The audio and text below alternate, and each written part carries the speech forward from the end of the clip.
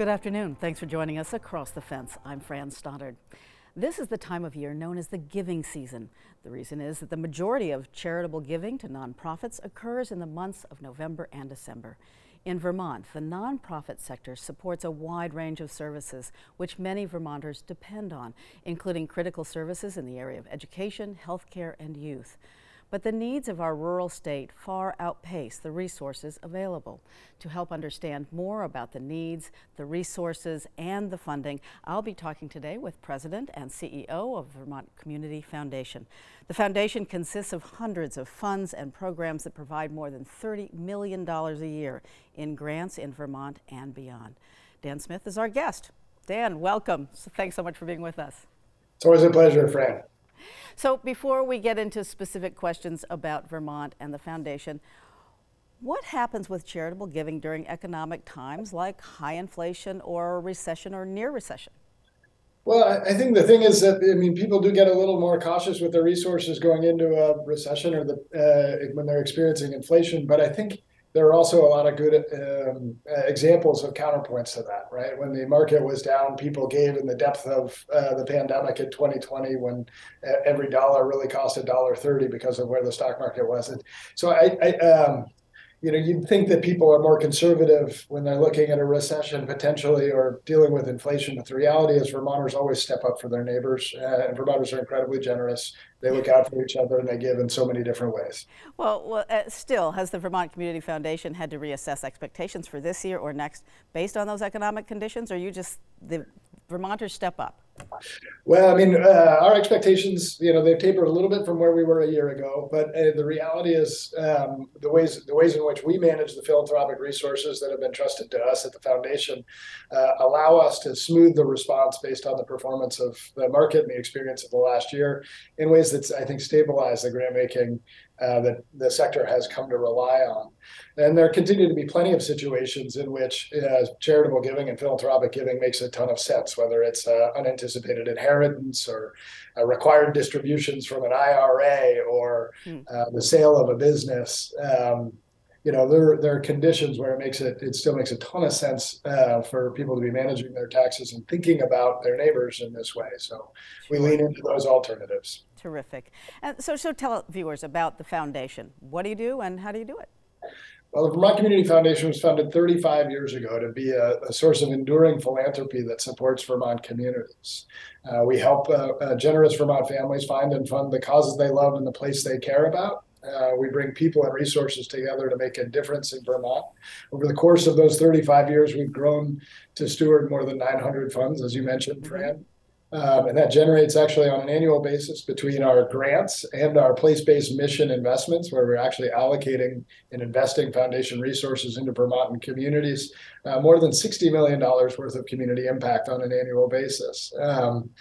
Community foundations are unique in the landscape of philanthropy because they're so closely connected to place. They're defined by a geography, and all of the alchemy of what makes a community vital, whether it's youth opportunity, equity, community development, downtown revitalization, arts and culture, all are core to the mission based on the ways communities set objectives. And our goal is to have as much insight and understanding about what's going on in Vermont so that philanthropy can be strategic and thoughtful about how it shows up, and that our fund holders and can show up for their neighbors in ways that are tied to the objectives of our place. Yeah, fantastic. And you do. But the world of foundations is a little complicated. Can you just explain the different types of foundations that there are? Sure. There are a universe of foundations. There are corporate foundations. The generous work done by a group like the National Life Foundation, which is tied to the communities in which National Life operates. There's the Ford Foundation, people have probably heard about, the MacArthur Foundation. Big major national foundations that go back 100 years that are working on global issues. And then there's family foundations. There's generally smaller organizations tied to family wealth, in which families are trying to figure out how to make a difference based on the interests and objectives and values of a family. And then there's community foundations, which really are tied to place, demonstrating value by virtue of the ability to provide insight to people who care about that place, to flexibly respond to the changing needs of those places, and to work with funders who want to make a difference over time.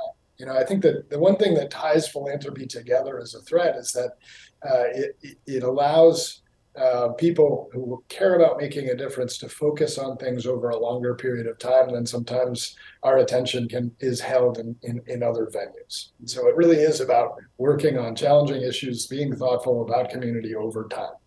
Right, and one of the things that the Vermont Community Foundation has particularly focused on is the opportunity gap. You might have even come up with that term. First, describe what that is and what it means. Well, the opportunity gap, there's a really interesting data point that we came across about 5 years ago, which is that if you were born in 1945, the odds that you did better than your parents economically in America are better than 90%. If you've been born since 1980 in America, the odds that you do better than your parents economically is less than 50%. And if you think about what the systems and an economy are that drive that questionable outcome for a new generation, there are really long-term civic, social, and economic consequences for us not to be thinking about that. And we saw the characteristics of the opportunity gap showing up in Vermont communities, the data telling us that despite how hard they work, there's a generation of Vermonters being held back by place, by race, by family economic background. And the question and the thought for us was, how does philanthropy show up so people feel optimistic about the sense of potential that's available for a new generation of Vermonters wherever they are in the state, in every corner of the state, in every city and town in the state. And that was an important area of focus and has been an important area of focus for us. So what are the ways that you help close that gap? When we launched it, we focused on 4 major areas. So we focused on access to early childhood care and education through our supporting organization that's part of the VCF, Let's Grow Kids. We focused on access to college and career training through 2 major partners, particularly the McClure Foundation, part of the VCF, and the Curtis Fund, which is the single largest scholarship grant maker in this state. We have focused on support for youth and families in their developing years, so health, housing, nutrition, after-school activities. So kids are growing in a healthy environment and feel supported in our communities. And then we focused on community and economic vitality. Because if you fix the youth development spectrum, but your towns and cities don't feel like a place that offers opportunity, you're going to have either a well-educated, frustrated population of folks walking down the street, or you're going to have people who are leaving the state as soon as they can. So we organized it around that way. As we look out for the next 5 years, we're adding in a consideration for health and wellness, and we're looking also at civic structures and the function of our democracy. Because if the democracy is not working well, it's hard to have people stay engaged and feel engaged and support their communities and support their neighbors. So it's quite an agenda. And let's look at the other side of your formula. Why do donors partner with you, the foundation, and why should they? Well, first and foremost, people work with us because they're looking for ways to make a difference in the place they care about. And because of the way we do our work, working with hundreds of fund holders, running competitive grant rounds, running our community impact areas around the opportunity gap, the pandemic response, our organization generates an incredible amount of insight and understanding over who's doing what, where, and how to make a difference in Vermont, whether it's from a tiny town in the Northeast Kingdom to downtown Burlington and Winooski to southern Vermont, Bennington, Brattleboro.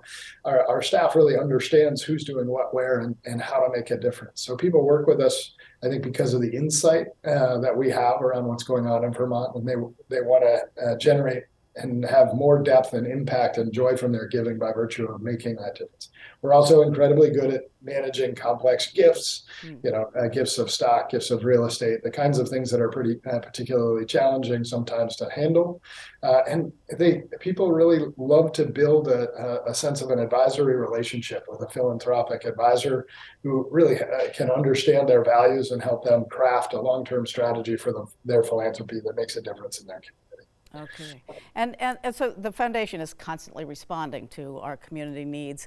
How have those needs changed or evolved over the past 20 years or so, 20, 30 years? Oh, gosh. It